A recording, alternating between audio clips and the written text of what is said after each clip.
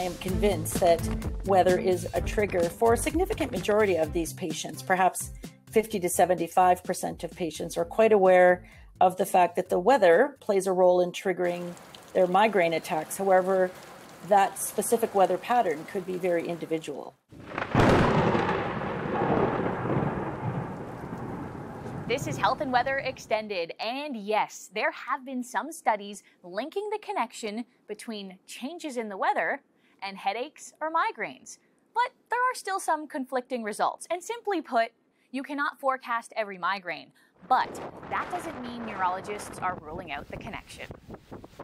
I think the vast majority of weather elements do play a role in many of our migraine patients. The unfortunate thing is that up until this time, or until very recently, studies looked at what we call pooled data. So looking at a group of migraine patients. And what we realize now is that it's probably a subset of individuals with migraine that are vulnerable to weather triggers. So when you look at too many migraine patients, including those who don't have a weather trigger, it dilutes the data.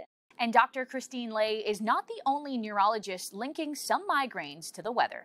I believe weather itself can be a trigger of headache when present at a strong intensity or in conjunctions with other triggers, such as certain foods or somebody who suffers from like a poor night's sleep. So when those are added together, sometimes that could be enough to set off a perfect storm for an individual to experience a headache. So, what types of weather would trigger a headache? Some patients may be vulnerable to a rise in barometric pressure. I think the majority of migraine patients feel like it's a drop in the barometric pressure as a storm is moving in. Storms themselves can be triggers. Lightning was shown to increase the risk of triggering a migraine attack in an American study. But many other patients feel like it's a temperature change, a hot sun day when there's just a lot of glare going around. Other patients feel like the wind plays a role in triggering their migraine.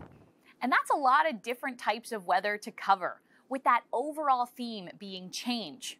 And through my interviews, I was wondering, could there be one area in Canada where people are more susceptible to a migraine or headache due to changes in the weather? And the answer I got, well, one province was mentioned again and again.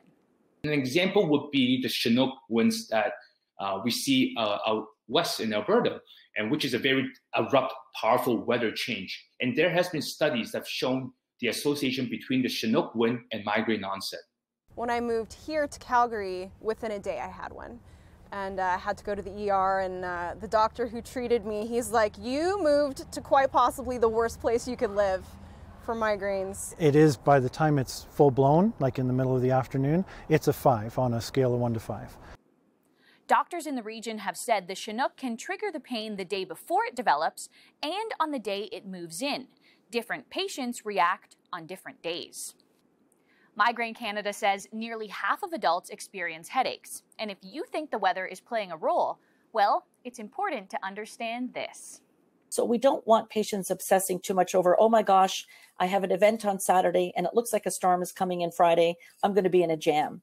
But to be more mindful of the fact that weather can play a role, and when they're aware of perhaps that a weather change is coming, to be very mindful of other potential triggers. Make sure they're well hydrated. They're not skipping meals. Make sure they got a good night's sleep. Are they doing their mindfulness or meditation or stress reduction exercises? Because those are all really important. We do think that it may not just be a single trigger that turns on a migraine attack. They may build. So if you kept everything else in check, you're less likely to be vulnerable to a weather storm or a weather change, for example. Thanks for tuning into Health and Weather Extended, the chat about how the weather can be problematic for migraine sufferers.